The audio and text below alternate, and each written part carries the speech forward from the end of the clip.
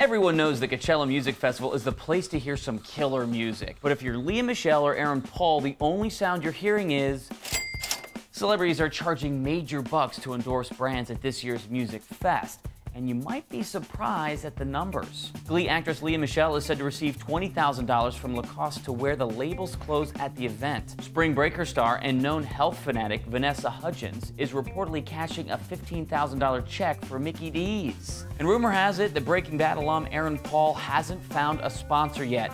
But if you're interested to put his face on your brand, it's going to cost you about 15,000 simoleons and 2 VIP tickets. Ex-Joe Bro, Joe Jonas, isn't taking less than $20K. And topping them all off is Kate Bosworth, a frequent Coachella attendee, is looking to score 30,000 G's. Really? Kate Bosworth?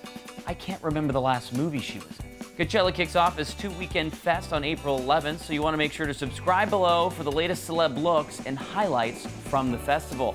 Click here for our MTV Movie Awards preview, and click here for details on Kim and Kanye's wedding guest list.